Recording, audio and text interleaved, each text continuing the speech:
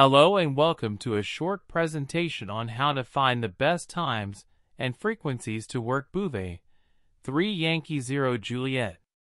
I am your host, Yari, Oscar Hotel 6 Bravo Golf. First, I will introduce the Bouvet Island, and then I will show you the special website I made for this DX expedition. We will run a prediction, and then I will explain 2 parameters, signal power and MUFday, that will determine the best openings to the island. So let's get started. In this picture you can see that Bouvet is over 13,000 kilometers away from Finland in the direction of 192 degrees via short path. The expedition will start in a week or so, and will be on the air for 3 weeks. When you create the predictions, you can use the sunspot number of 120 or even higher. Now, let's take a look at the island itself. The operation takes place on Cape Phi at the southeast part of the island, marked with a red circle. I have drawn the paths to the east and west coast of the United States, Europe, and Japan. In the U.S. direction, there seems to be some hilly terrain up to 500 meters above the sea level. The direction to Europe is also hilly. Then again, there is no obstruction to Japan or Australia. The camp is ideally located for long path contacts from Europe and the US. Let's go to the special propagation prediction site. It's located at voacap.com/dx/Bouvet. First, enter your 6-character grid locator. If you don't know your locator, click the grid locator link to find it. Then, enter the sunspot number you want to use. If you keep the value of -1, the predicted value will be used. It will be around 70. Then, select your antennas band by band. Make the selection as realistic as possible. Now, you are ready to run the prediction. Click the button labeled Run VOACAP and wait for the results. It will take a few moments.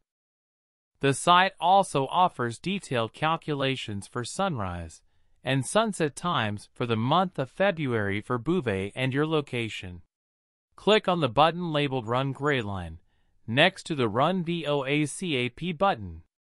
These times will help you determine the best times for low-band contacts. As you can see, there are considerable changes in sunrise and sunset times within 1 month. All times are UTC.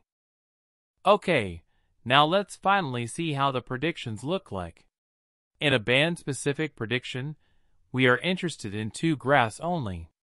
The green graph, which is the signal power or signal strength, and the orange graph, which is the MUFday graph. We also want to look into the gray area on the upper and lower sides of the green signal power graph.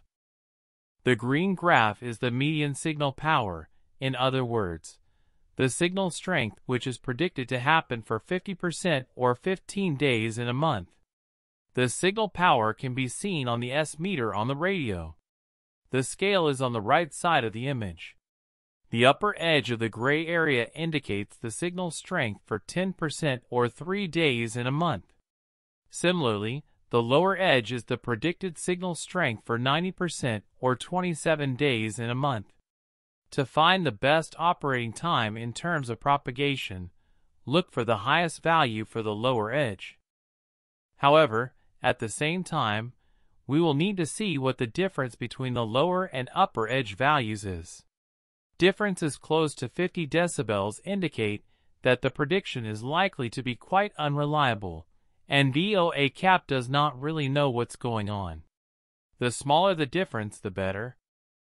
Last but not the least, we'll need to look into the orange MUFday graph. It shows the percentage value for the days in a month that the band we are operating on is at or below the median maximum usable frequency, as predicted by VOACAP. The red dotted line shows the 50% or 15 days mark. The scale can be seen on the left side of the image. In the image, we can see that the MUFday values are well above the 50% mark at 18 and 19 hours UTC. the propagation should be good. At 20 hours UTC, the graph has dramatically dropped to around 20%, which means that propagation is expected to substantially deteriorate at that hour. Let me make a more general note about this image. The green and orange graphs and the gray area are for propagation via the short path. You may see that there are 3 icons in the legend marked with LP that are grayed out and not visible at this moment.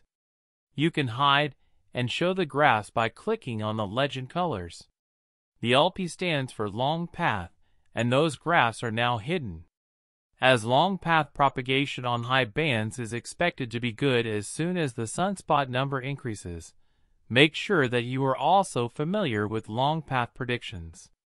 Please note that there is no gray area for long path predictions. The area will be visible, but it's for short path only. Wait, there is still more. The prediction page, which opens after you click the Run VOACAP button, will show 2 interactive tables, one for short path and one for long path. When you hover the mouse over the table cells, cell-specific tooltips will appear. Inside the tooltip, the letter R stands for reliability, which we have not discussed. It's not relevant for our purposes at this time. The letter S stands for signal power, and the letter M stands for MUFday. Below the prediction tables, you will also see approximate sunrise and sunset times on the hourly level. There are 3 locations: TX or the transmitter, which is Bouvet, RX or the receiver, which is U, and MP, which stands for the geographical midpoint of the circuit. Finally, an important note about the predicted times. When VOACAP says that propagation is good, for instance, at 7 hours UTC, it means a time period spanning from 6:30 to 7:30 UTC. Thank you for watching. Best of luck with working Bouvet using VOACAP. 73s.